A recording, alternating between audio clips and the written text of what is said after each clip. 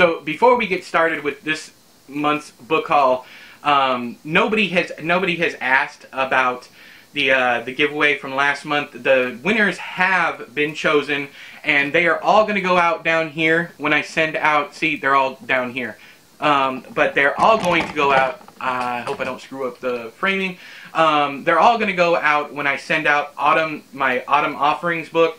When I'm going to send all that stuff out at one time because I get a bulk shipping discount. So please just be patient. I appreciate you. On with the book haul. Hello everybody, E here. Welcome back to another book haul. This one is we're going into October, so this is September's book haul. I have a lot of books to talk about, so grab some snacks, kick back, and relax. I did not mean to make that rhyme, and we're going to jump into it one at a time. Stop it! So first we're going to do gifts that I got. I got this three scary stories to tell in the dark. More tales to chill your bones from my good friend, Angie. She was nice enough to send me this. It's awesome. I'm going to be reading it off and on to my kids once we get done with the Halloween tree. We're going to be starting that on the 1st. And then we'll go through, I don't know, I think it's like 12 chapters, maybe, I can't remember exactly how many chapters it is, but we'll do a chapter tonight, and then we're going to jump into this one. So expect a review from that toward the end of the month. Next up, I have all of these are gifts from my friend Terry. I didn't get a chance to unbox all of these because I didn't have space. Either I didn't have time on the channel to unbox them, or she needed the confirmation because she sent a lot of these from a paperback swap. So actually, let's see here. 1, 2. I think all of them are paperback swap. All of them were sent, and she needed the confirmation right away, and I couldn't get out to do a video right then. But the first one is the one I've already talked about in my October TBR, is The Witching Hour, and yes, I'm already 100 pages into it. I'm liking it. I'm not loving it, but I am liking it. Anne Rice, her characters don't talk to me. They're more affluent and southern, and I don't know, but southern, like debutante southern, and they don't really talk to me. I'm enjoying her descriptions of scenery and the creepiness of it, but yeah, I'm not in there with any of the characters. Let me put this one down below that. Then Terry sent me, we have The Interview with the Vampire, and I actually got this on the last day of last month, after I had shot my book haul video, had I just waited. But look at this author photo, y'all. Look at that author photo. That's Anne Rice with a doll. I hate dolls. I hate dolls. And then Cry of Heaven sounds amazing. Let me read you the first line of Cry to Heaven. So, hide your ears, children. Cover your ears, because Guido Maffeo was castrated when he was 6 years old and sent to study with the finest singing masters in Naples. So this is about, I'm not exactly sure what it's about, but it's like a choir, soprano choir, and I guess from what I'm reading there is the singers are eunuchs. And then Interview with the Vampire. If you don't know what Interview with the Vampire is about, let me know the address of your rock so I can come visit you. This one, I'm going to read you the description of this one because it's literally, I told her yes when she asked me about it. She's like, hey, do you want this? And literally I was like, yes, because of the cover. And that is The Tale of Rawhead Bloody Bones by Jack Wolfe. That is an awesome cover. But meet Tristan Hart, a brilliant young man of means. The year is 1751, and it's historical fiction. Oops. I'm not big on historical fiction. The year is 1751, and at the age of 20, he leaves home to study medicine at the great hospital of St. Thomas in London. It will be a monumentous year for the intellectually ambitious Mr. Hart, who, as well as being a student of Locke and Descartes, I think that's Descartes? I don't know. And a promising young physician, is also, alas, psychotic. Rock on. He is obsessed with the nature of pain and medically preventing it. Huh. But his equally strong and much harder to control obsession is with causing it. So he's a sadist, but he wants to try and figure out how to prevent it. Desperate to understand his deviant desires before they are his undoing, he uses the new tools of the age, reason and science and skepticism, to plumb the depths of his own dark mind. And then the rest of it is, you know, how great the book is and profoundly imaginative, unexpectedly funny. Yeah, I'm not going to read all that. But, yeah, so this one, it sounds interesting, but it's also kind of a chunk of a book. It's 543 pages. This is one that I probably will get to, but it's going to be a while. I'm going to put it on my TBR shelf in my room, so that way that, you know I'll actually end up getting to it. Next two were sent to me for review by Atria Publishing, and one of them I might have to break, not contract, but it might take a while before I get to it. But we'll talk about that in a second. But The Doll Factory is the first one. This looks absolutely amazing. You see that shininess? That's only on the glass that's over the butterfly. So it's like a butterfly jar, cage, whatever you want to call it. The cover design of this is absolutely amazing, and I love it to bits. I have no idea what this is about, but I'm going to be reading it very soon, probably starting in November, because it's not going to be on my October TBR. I said I've already got the stuff up there. I'm focusing mainly on Halloween stuff, and I forgot to tell you guys, I'm also going to, if I get through with all that stuff, which I probably will, I'm going to be reading The Haunting of Hill House by, can never remember her name, but you know who wrote the book. Let's see here. Shirley Jackson. Yes, I don't know why it took me looking into this book to figure that out. But, yeah, so, I won't be getting to this one until November, but it'll probably be the first thing I read in November because it was sent to me for review. Next up, I got the most recent Charlie Parker book by John Connolly, which is A Book of Bones.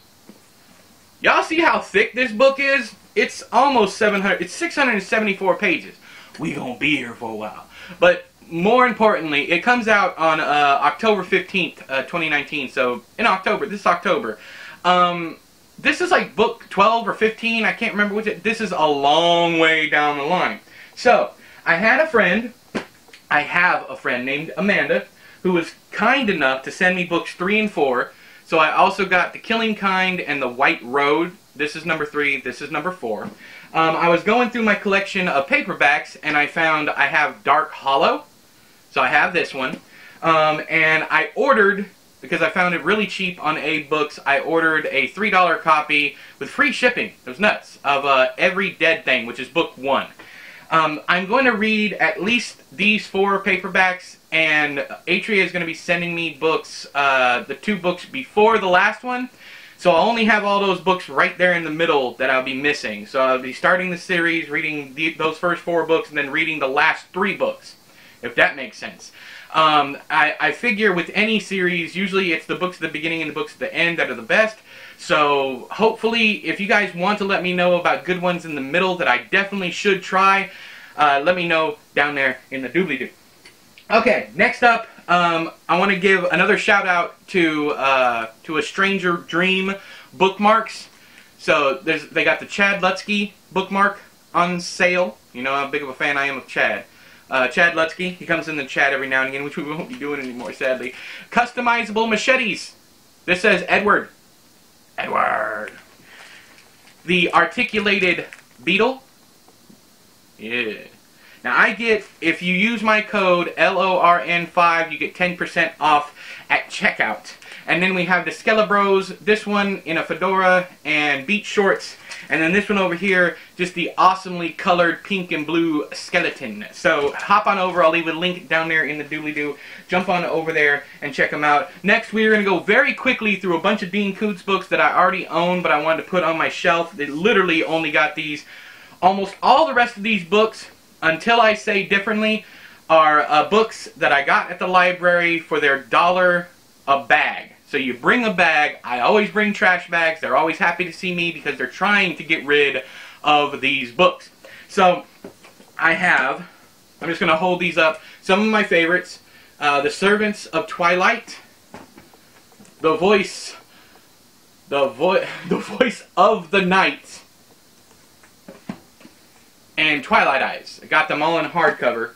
I'm going to put these back here, okay, way back here, so if I'm leaning off the camera.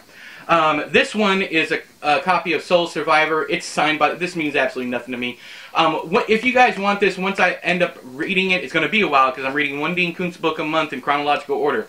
But it's signed by the author. If anybody's interested in this, let me know down there in the doobly-doo. And when I read it and I review it, remind me again and I'll send it to you. I don't care about the signed copy, and I don't recall liking that book. This one, I don't have a paperback copy of that one, or else I wouldn't have grabbed it. But this one is another one I don't have a paperback copy of. It's From the Corner of His Eye. I remember this one being terrible also. Then we have Lawrence Block's, I love this series, the Matthew Scudder series, The Devil Knows You're Dead. I actually got a hardcover of this. All of this was $1. Not each, but everything, all of this I fit in one bag. So, you got the Lawrence Block, The Devil Knows You're Dead. And then I got another copy of Memnoch the Devil. And then I don't have, I got another copy of this to sell. And then Servant of Bones by Anne Rice. So I got a bunch of Anne Rice stuff this time. I'll put all these back here. I'm going to try and arrange these so I don't have the, there we go. I want the big stuff on the bottom to form a nice base. Okay, we're going to get into actually more gifts. I just realized that. So if you saw my unboxing, my buddy Nick, Scary Saying Spooky Noodles, he sent me Demonic by Stephen Laws and the original cut version of The Stand in paperback. So this is more of a collector's copy. I gotta clean it up some and whatnot. But this collector's copy is going up on my shelf. And then this one, I do need, I said my collection, my Stephen Laws collection was complete. It is not. I still need Chasm. So I'm looking for that book. But Demonic, so I got that one. It's a very cool cover. It almost reminds me of H.R. Geiger, and it is not going to do justice. This camera's not going to do it justice. And this one, of course, is my favorite Stand cover. Okay. trying to keep this stuff in order over here. And then finally from Nick, he sent me Hell Train. Because he knows I like books with trains on the cover, and it's a skull on a track switch, and then the train in the background. It is a very, very nice copy. I need to put this over here so that I remember to take an Instagram picture of it. You'll probably see that up there on my Instagram before you actually see this video. Next, the 2 more Dean Koontz books, just because I could, that I don't have, Odd Hours and The Whispering Room. The Whispering Room. This is the only Jane Hawk novel I have. I'll be collecting them very slowly.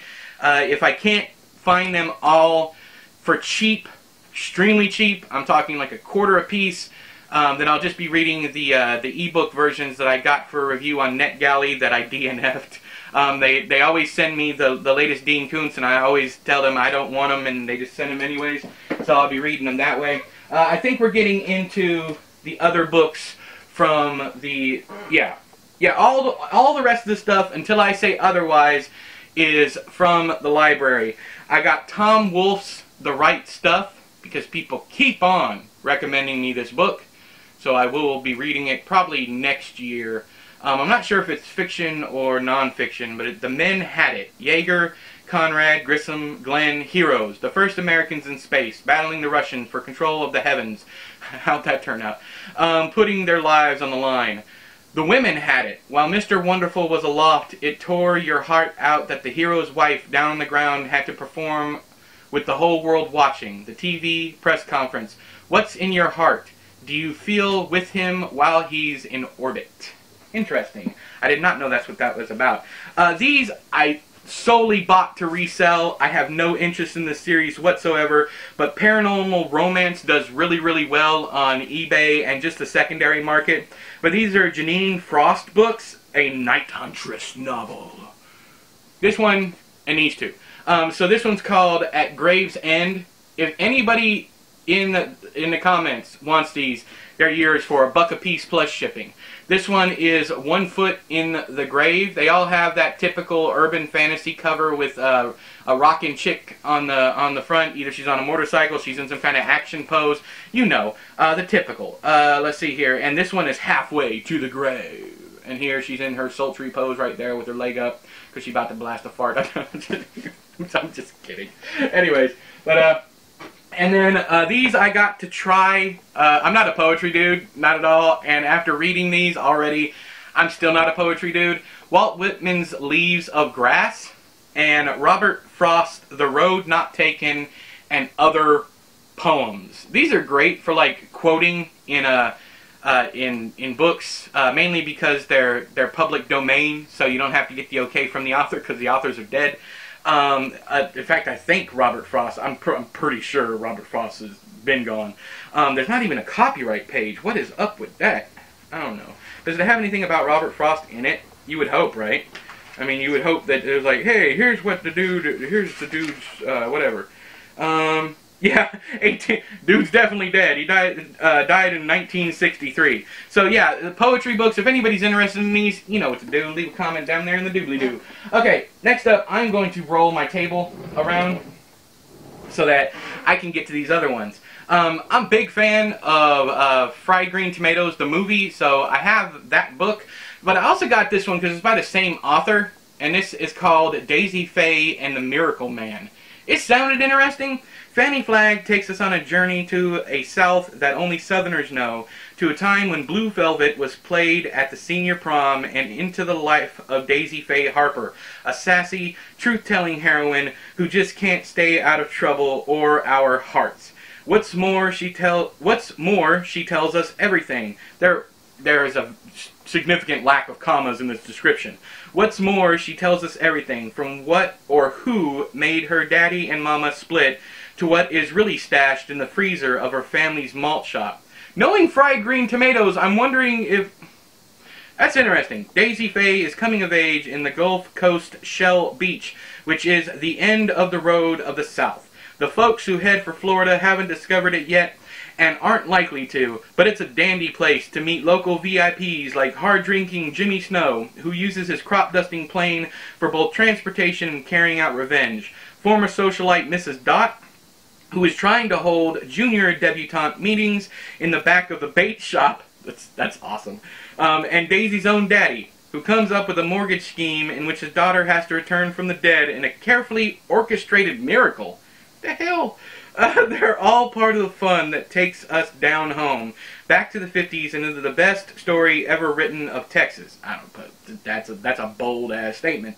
Or maybe anywhere else. So, remember how I said Anne Rice really isn't for me as far as like the debutante, socialite, southern...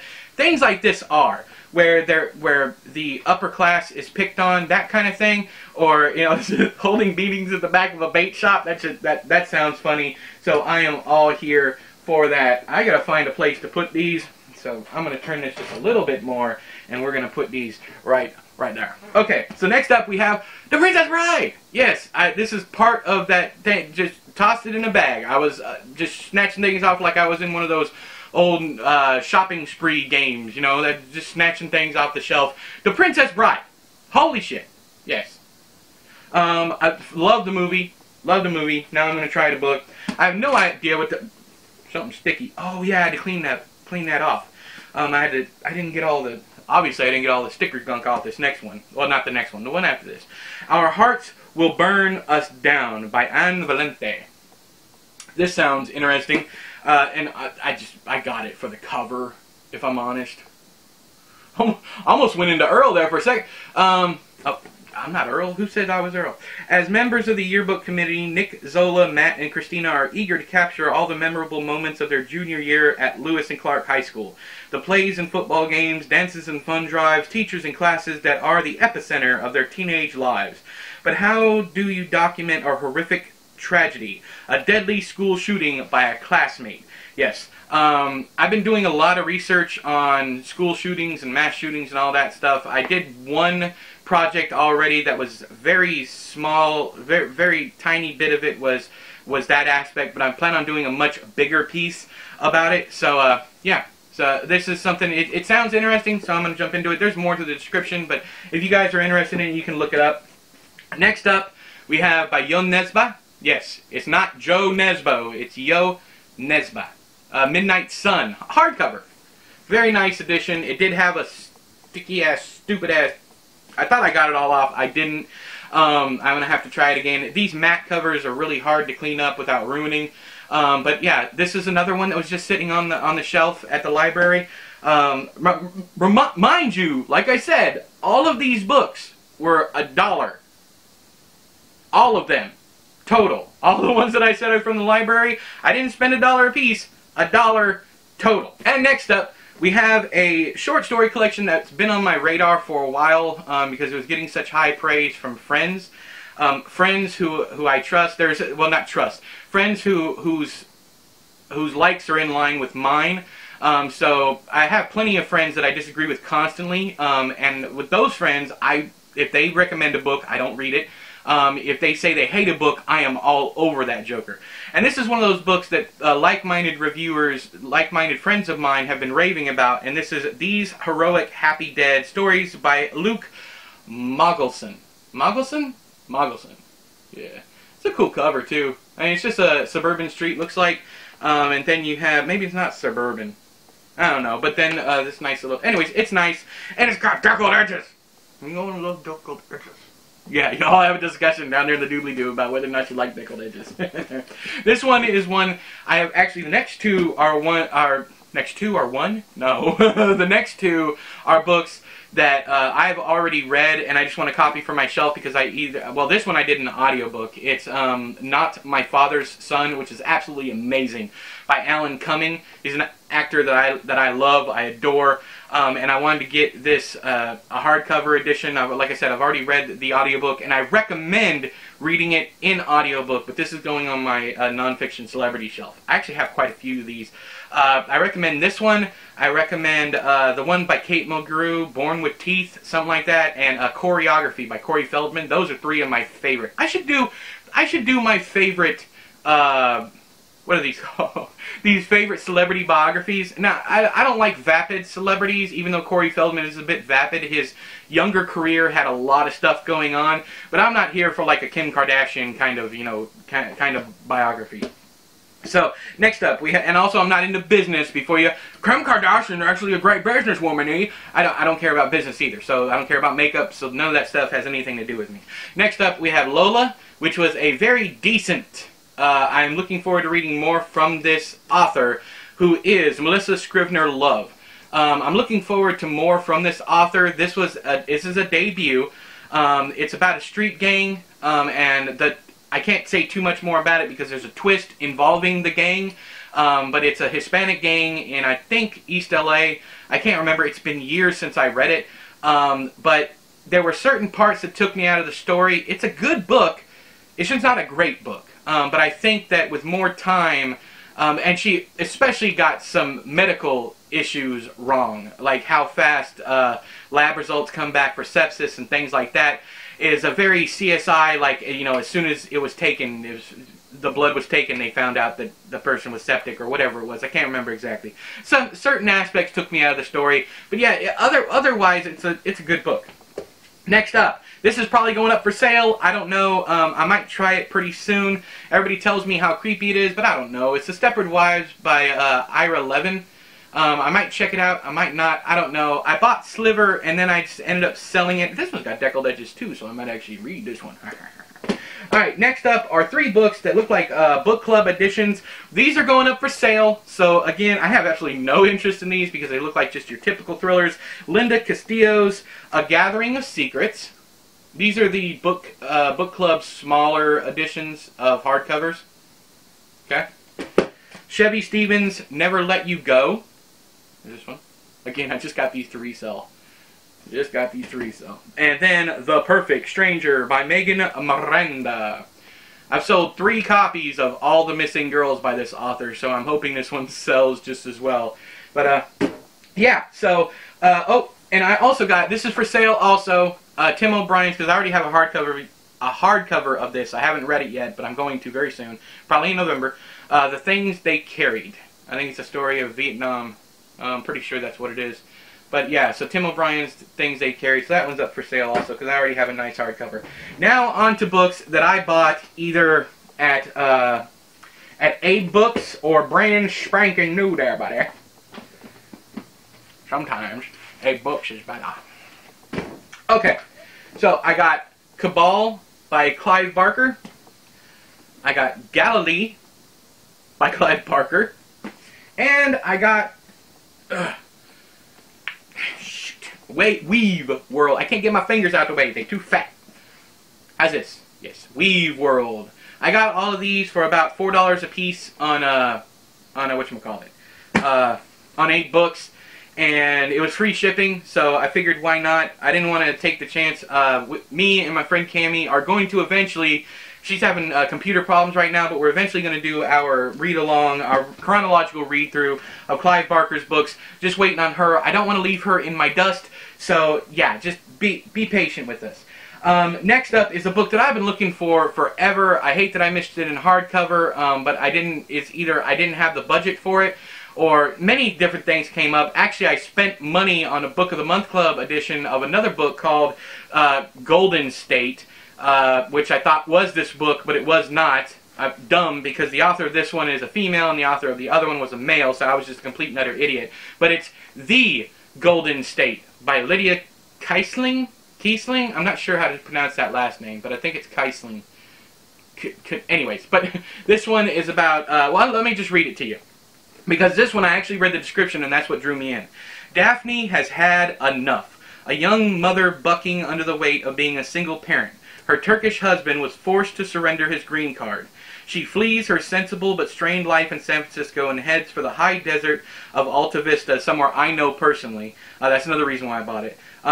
So she heads to the high desert of Alta Vista with her toddler, Honey. They take refuge in a mobile home Daphne inherited in hopes that the quiet will bring clarity, but clarity proves elusive. Instead, Daphne is anxious. She drinks too much. She wanders the town looking for anyone and anything to punctuate the long hours alone with the baby. Among others, she meets Cindy, a neighbor who is active in the state of Jefferson secessionist movement, and befriends the elderly Alice, who has traveled to Alta Vista as she approaches the end of her life. But when Daphne's relationships with these women culminate in a dangerous standoff, she is forced to reconcile her inner narrative with reality. I'm a huge fan of people that run away, that run off somewhere new, that try to start over again, especially if starting over again proves just as troublesome and bothersome as their original life, or worse. I'm super stoked to read this one. This is going to be another November read. I'm going to be reading a lot in November. The cooler weather means I read even more than normal because I will sit outside and read. I'll also be doing quite a few audiobooks because I'll be walking even more. But there's that one. Next one up is Ohio by Stephen Markley. This joker was marked down to $8 for a brand new paperback. And it's Simon & Schuster. They almost never do that. But this is Ohio. I'm going to read you the description of this one also. One sweltering night in 2013, 4 former high school classmates converge on their hometown in northeastern Ohio. There's Bill Ashcraft, a passionate, drug-abusing young activist, I'm all for that, whose flailing ambitions have taken him from Cambodia to Zuccotti Park to post-BP New Orleans. I'm all about that too. I think that's going to be cool to read about. And now back home with a mysterious package strapped to the undercarriage of his truck.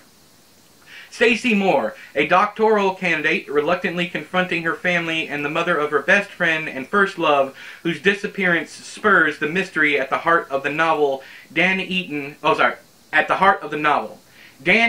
a shy veteran of 3 tours in Iraq, home for a dinner date with the high school sweetheart he's tried desperately to forget, and the beautiful, fragile Tina Ross, whose rendezvous with the washed-up captain of the football team triggers the novel's shocking climax. There's more about how it all takes place over a single evening in this Ohio town.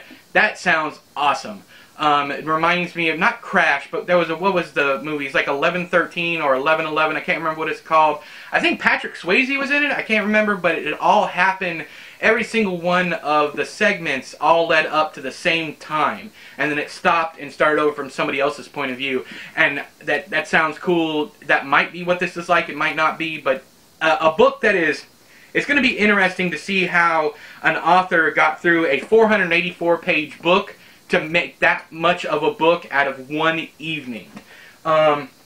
Next up, I finally found a copy of, this was at Ollie's, it was on clearance. I have a review copy up there with my other review copies, but this is Watching You, so I finally got the hardcover. I thought I'd bought this when it came out, but I did not, but I finally snagged a copy. This is a terrific book. It's one of the best thrillers of the year it came out. Next up, this one, actually this was a mix-up because I actually got this one in my dollar haul. Recursion by Blake Crouch. I already have a copy of this, but I grabbed another one, so I'll probably be selling this one.